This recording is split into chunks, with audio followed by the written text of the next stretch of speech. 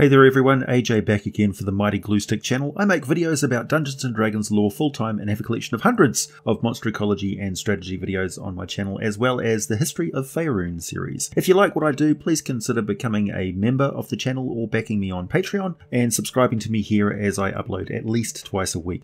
Continuing with our remastered series of videos covering all aspects of giant lore for the Forgotten Realms, the culture, religion, and pantheon of the giants. When I first delved into the lore of the giants, I was confused by the fact that Annam, the All Father, creator god of the giant pantheon, had two sets of offspring. But it became clearer that while the various races of giants are all descended from his terrestrial sons, that he sired with the goddess Hiatea, he previously had many divine children with other divine beings, including an unknown sky goddess, and it is those divine sons that form the pantheon of the giants, while Annam's terrestrial children, all demigods, are revered progenitors of the giants themselves. The majority of this video is quoting directly from the sourcebook titled Giantcraft, written by Ray Wenninger for Advanced Dungeons & Dragons 2nd edition, published by TSR in September 1995. The sourcebook is set in 1366 DR, 127 years prior to the current date of 1493 DR in 5th edition D&D. It is, without a doubt, the authority on all aspects of giant culture in Faerun. However, I have omitted the plot line that was involved in that sourcebook, which was later resolved in a series of novels. First, a note on the clerics of the giants and their special role in giant society, and a note on the ordning. The ordning is extremely important to all giants. It is essentially their system for ranking each other. The pecking order starts with what sort of giant the individual is, so a storm giant outranks a cloud giant, who outranks a fire giant, who outranks a stone giant, and so on. And then within their own breed, giants judge their worth on qualities that their kind hold in high regard. So for stone giants, it is their artistic skill. For frost giants, it's wrestling, drinking, and boasting of their exploits. The basis of the ordning is always pretty easy for the giants within their breed to understand. After all, it's integral to their culture, and each is raised within this tradition, making ordning disputes easy to resolve. To rise in the ordning, one simply openly challenges a superior to a contest in some aspect of what that breed of giant holds to be the measure of a giant's worth. Challengers who win change ordning rankings with the superiors they've bested. Some tribes place no restrictions upon such contests, while others have devised special rules dictating when and if challenges may be issued. Violating the ordning is a serious crime and despicable act among the giants, which they call morg, dishonourable, shameful, unworthy. Although the ordning ranks measure the giant's station within their own tribes, the customary greeting between giants of two different tribes of the same breed includes an oral exchange of ranks, as well as their lineage. Though a giant is under no obligation to treat a higher ranking giant from another tribe as a superior, any other reaction is a blatant insult. Two giants of different breeds always ignore their respective intertribal ranks, because the rank of their breed supersedes any other ranks. So the runt of a frost giant tribe automatically outranks the chieftain of a stone giant tribe. Although giant priests and shamans rarely occupy the top spot within their tribes, an old Astorian custom allows two priests of different tribes to band together and temporarily overrule both their chieftains. Whenever two tribes stand in conflict, the highest ranking holy man and each side have the authority to jointly call a parley to resolve the situation. During such a parley, the holy men work together to discuss the will of Annam. If they reach a consensus, their decision is traditionally binding upon both tribal leaders.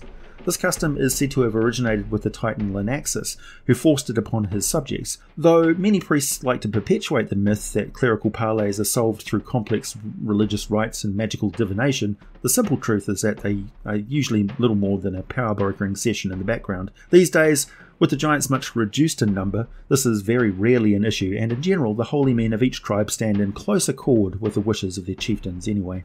But this video is dedicated to learning of the religion of the giants, so first let's examine Annam himself. As a creator god, he has no lineage himself. He was simply born of the confluence of law and chaos, and as various species across the multiverse came to revere and worship the aspect of reality that Annam is most in tune with, so he and they became linked, and he took on elements of their belief in him, manifesting as a physical form more in keeping with what they believed he would look like.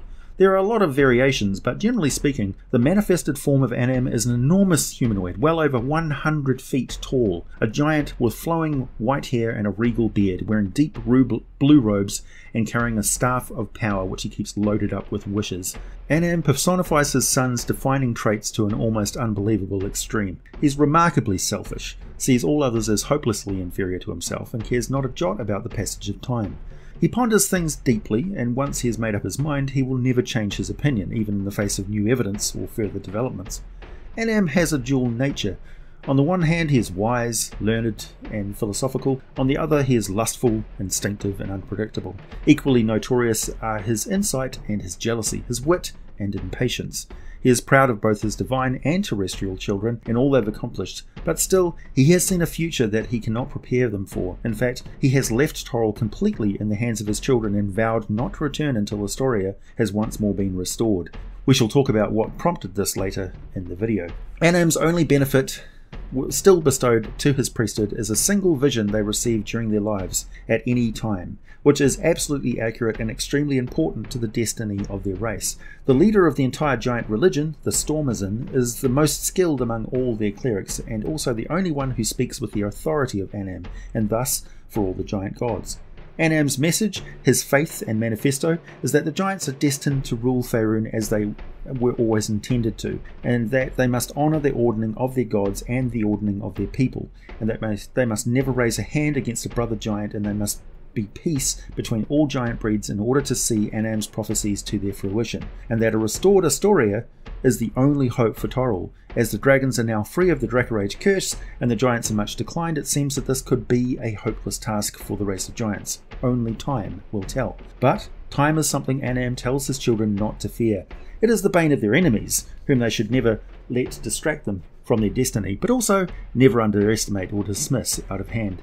Annam's avatar never visits and manifests on the world of Toril. The moment it does, it will signal that Astoria is once more supreme and the race of dragons' time on the world is about to come to a brutal end. Annam is directly honoured in 3 ceremonies still practiced by the giants. The first day of the first month of each year sees the grand feast of the All Father, the On-Urn. During this celebration, all giants temporarily abrogate their other responsibilities and partake of a vast quantity of food, and to celebrate the eventual return of Astorian glory.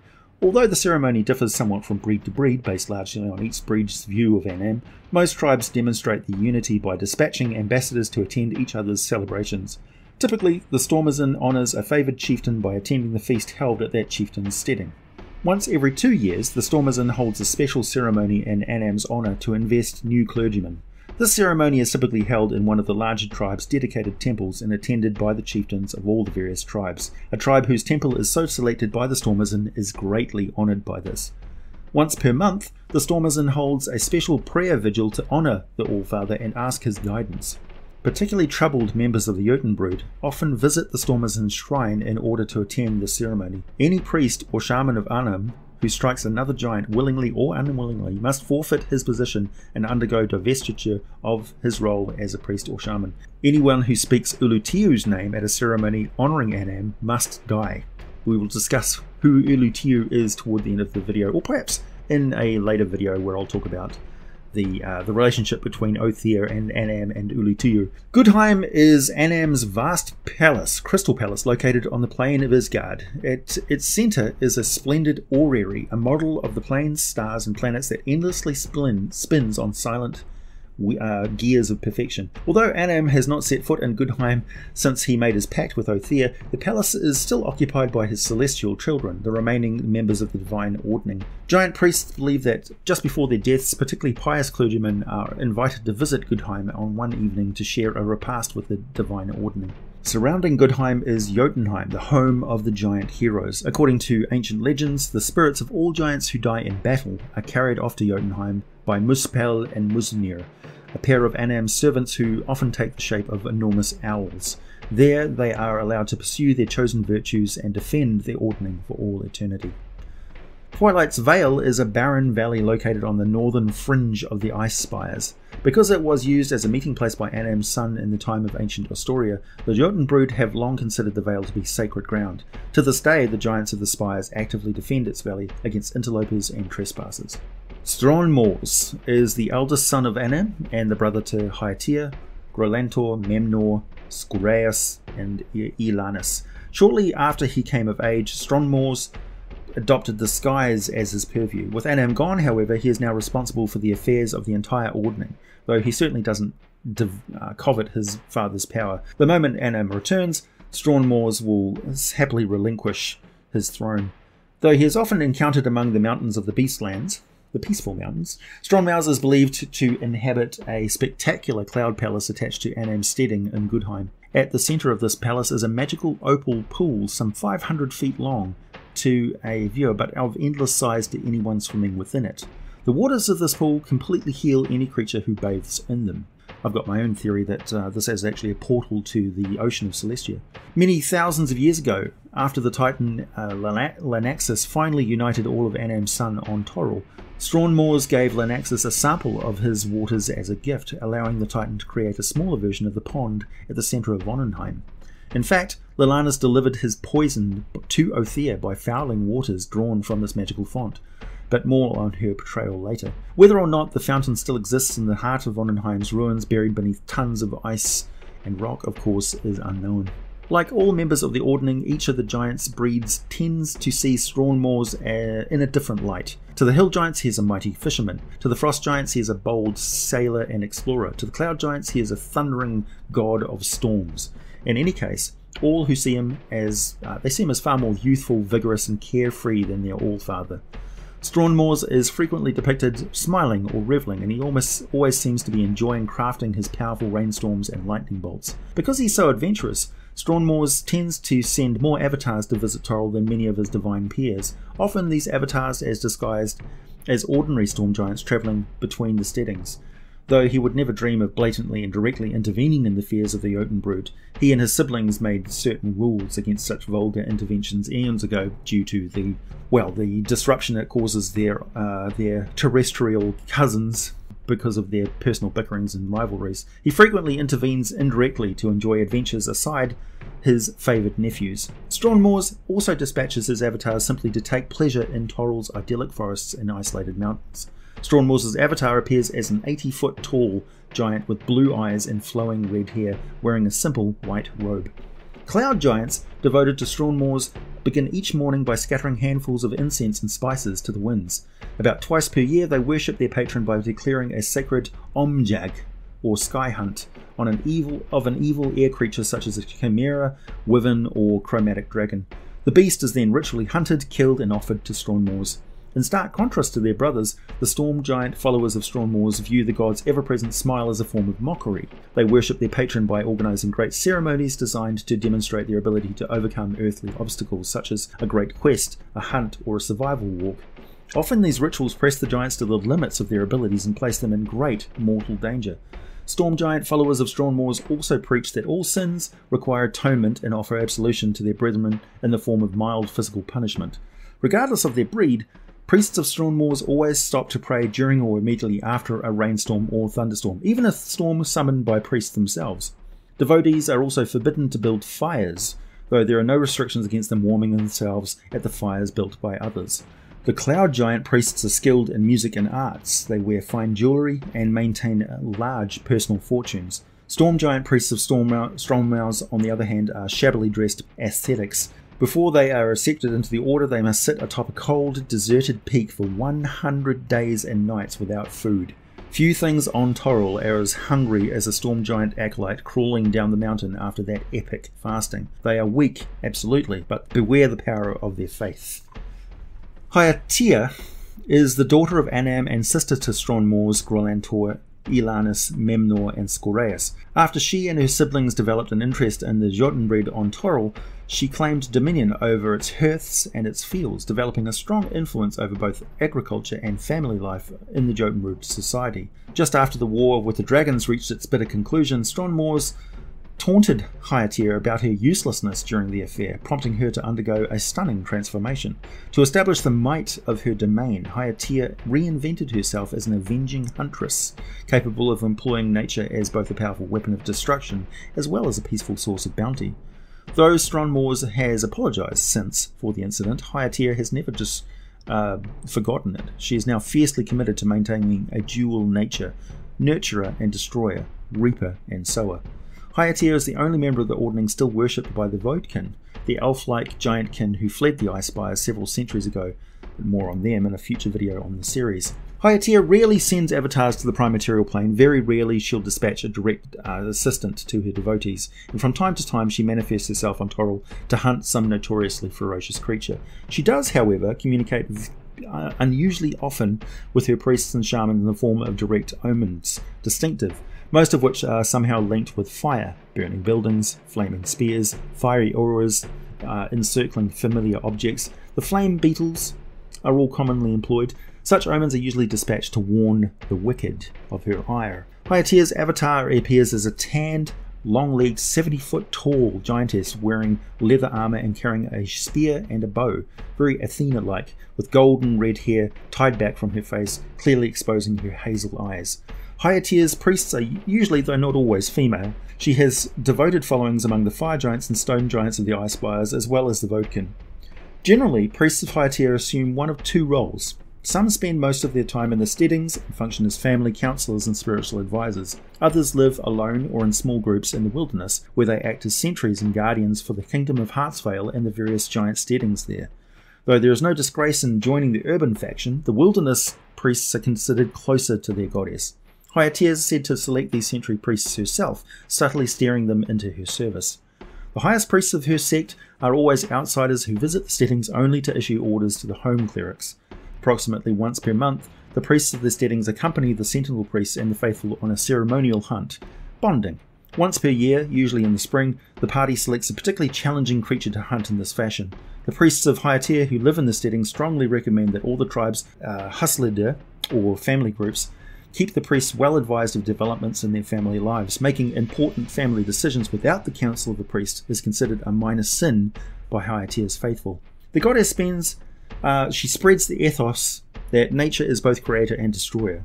Through the reawakening of Astoria is the destiny of all Jotunbrud, there are some prices too high to pay even for this lofty goal. The mission of defeat is the very worst fate that can befall a true child of the Ordning.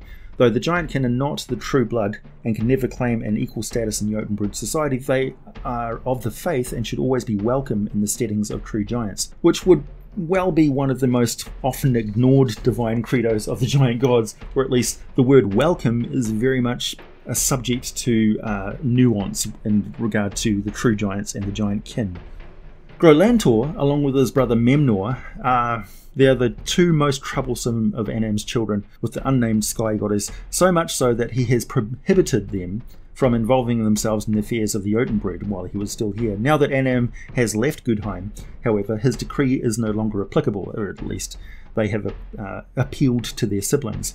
Once free to roam Toril in the wake of his father's exile, Grolantor started sending his avatar amongst the Jotunbrud, hoping to persuade the giants to accompany him on his mischievous outings. Naturally, he received the warmest response from the hill giants and frost giants, who most admire Grolantor's pride, courage, and skill in battle. Neither Stronmaus nor Hiatea is very pleased with Grolantor's activities, though neither feels empowered to put a stop to them. Grolantor is wholly dedicated to his own conceit. He absolutely refuses to admit that any other being or deity is his superior and tries to instill this attitude in his followers. Without such pride, he believes Astoria could never be reborn. Needless to say, such impetuousness has made him a number of enemies, particularly the gods of the Dwarven pantheon, most of whom attack Grolantor on sight. He has a habit of sending his 25-foot tall, dragon hide clad avatar to his followers, taking the form of whatever dominant giant breed is present, inciting them to war on some enemy force. He then loses interests and abandons his followers at a critical moment of the battle, which his faithful then proclaim as a glorious opportunity to prove their worthiness, but just as often proves to be a complete slaughter. The priests of Grolantor are never allowed to back down from a battle or a challenge. Failure means that the priest loses all divine powers until they undergo atonement. usually by charging headlong into an even more dangerous battle. Following his credo, Grolantor's priests take it upon themselves to search for and eradicate perceived weakness in their societies. Whenever they hold positions of respect, they are constantly urging their chieftains to launch invasions and raiding parties, sometimes in the face of astronomical odds.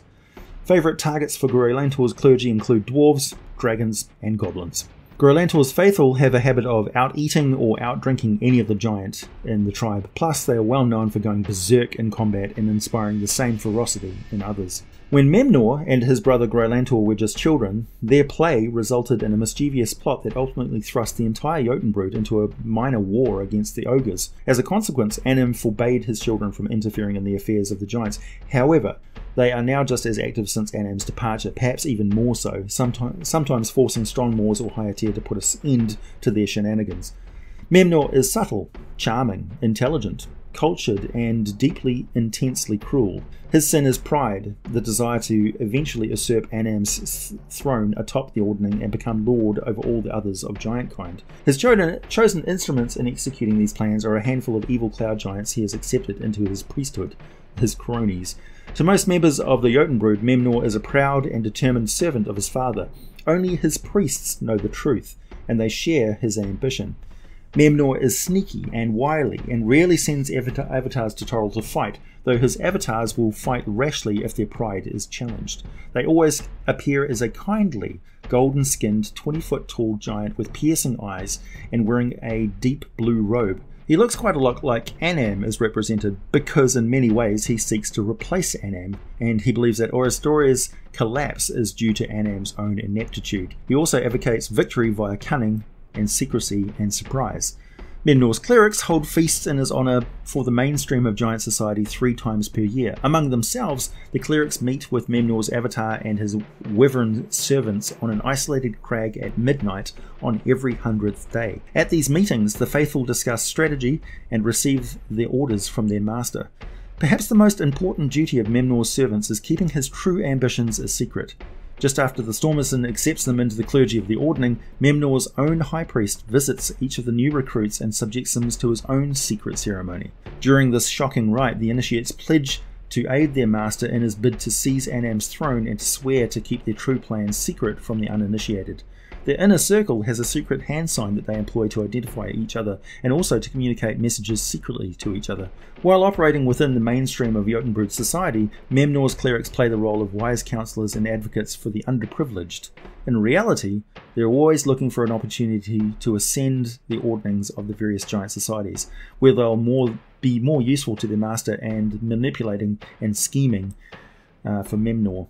You can identify the high-ranking priests of Memnor by the wyvern talon charm they wear when they magically summon a wyvern up to 3 times per day, though the wyvern still needs to actually fly to their location when called, so sometimes it can take a while. In stark contrast to Memnor and Grolantor, Iallanis is a favoured daughter of Annam, one of the youngest at the time Annam sired the first terrestrial giants. She was introduced to the Jotunbrood while basically still a teenager, by goddess standards. Iallanis' avatar appears as a graceful, fair-skinned, 25-foot-tall giantess wearing a bright dress made entirely from living flowers. Iallanis advocates love, forgiveness, beauty, and mercy. She never turns a giant of a good nature from her flock. Her ultimate ambition is to reunite all of the Jotunbrood and re-establish Astoria as a kingdom of benevolence, ambition, and learning. Iallanis is particularly beloved by the stone giants, cloud giants, and storm giants, and the kin of the ice spires. She often dispatches her avatar to join a celebration of joy alongside the Jotunbrood and sends signals and signs to her faithful in the form of pleasant smells, rare flowers, and tinkling winds. So if you go to a particularly famous chieftain's wedding, for instance, there will be out-of-season blooms of rare flowers that spot up all around the wedding ceremony, and they're seen as blessed, and so you'd be very ill-advised to pick them. Iallanis priests forego any worldly possessions beyond those necessary to maintain their own modest existence, and live by the example of their goddess, to honour mercy above all save the gods, honour beauty above all save mercy. Kindness is the milk of might, passion is the milk of life, an evil deed never goes unpunished, nor a good deed unrewarded. Priests of Iallanis always say a prayer over any gift or meal they receive. They also conduct nearly all of the marriage ceremonies that take place between 2 members of the Jotunbrood, even those involving priests of other deities or giants of an evil alignment. They don't judge. Each year, on the first day of spring, all of Iallanis' priests assemble in one of the giant steadings for a grand revelry. If possible, a marriage is performed at the height of the celebration, since a marriage performed under these circumstances is considered a great honour among the Jotunbrud. Most of the important members of Jotunbrud society wait until the spring ceremony to actually get married. Skoraeus is yet another of Annam's sons. Unlike most of his siblings, he is generally disinterested in the affairs of the Jotunbrud as a whole, although he is obsessed with the stone giants in particular and often interferes in their affairs in order to guide their development. Skoraeus is knowledgeable about runes, banes, magics, and the legends of great treasures buried in the Underdark. His chosen sphere is artistic advancement and achievement. Although generally expressionless, dour, and something of a loner, Skoraeus has been known to occasionally consort with the gods of the dwarves and the Svirfnebli deep gnomes. His avatar, on the rare occasion he manifests one on Toril, is a huge, granite-skinned stone giant with thick, powerful arms. He has shown up in stone giant legends to lead them to new homes or fabulous magical treasures. Otherwise, he sends omens through natural beauty, such as brightly coloured rocks, strange stalactite patterns, sparkling fountains, and the like. His priests see a whole world of meaning in the raw caverns of the Underdark, alive with meaning and communication from their god. His manifesto is evident in the world all around them, that beauty is truth, knowledge is power. The affairs of outsiders serve only to distract the faithful from matters of true importance, and that a secret is a source of power, one which the Underdark has untold amounts of. Skoraeus' priests tend to isolate themselves from the remainder of their tribe, spending most of their time meditating and creating intricate sculptures and friezes. They feel it is their duty to oversee affairs in the Stone Giant Society and guarantee that the Stone Giants constantly progress to greater works of art and greater intellectual discoveries. In accordance with Skoraeus' teaching, the priests believe the best way to accomplish these aims is to keep the Stone Giants as isolated as possible from the other intelligent races of Faerun, save those few representatives of such races that might add to the Giants' mastery of craftsmanship and lore. Although contact with other Jotunbrud tribes is tolerated, Skoraeus' priests strongly urge that the tribes shun contact with other peoples, lest infidels distract from their purpose. And it has had a long-term effect that the stone giants are the longest lived and closest to their elemental nature of all the giant breeds. So it actually has had a major effect on their culture. Approximately once every 3 months, the priests of Skoraeus venture down into the Underdark alone and without food. 4 days later, they always return, none the worse for wear. These journeys are said to be far-flung vision quests, during which Skoraeus supplies them with messages and instructions in the form of omens and dreams. The clerics of Skoraeus require any giant who violates the god's teachings to atone through meditation of 1 to 5 hours. Even those who have pledged their allegiance to other deities tend to follow this custom whenever they are visiting or occupying one of Skoraeus' strongholds, just to humour the god's clergy, because failure to obey the custom often brings loud, frequent and annoying rebukes from the priests, which don't cease. I'll talk about the gods of the lesser giantkin, such as Baphomet and Vaprak, in a future video in the series, but for now, this concludes our exploration of the religion of the giants, and as I mentioned, I'll be talking about the betrayal of Annam by Othea with her relationship with Ulutiu and the giant kin that resulted from her mating with other beings. Please hit the like button if you made it this far, subscribe if you like what I do, check out my Patreon for some exclusive content and all the full scripts for these videos, buy some merchandise, wear your geek with pride, and as always, thanks for listening, and I'll be back with more for you very soon.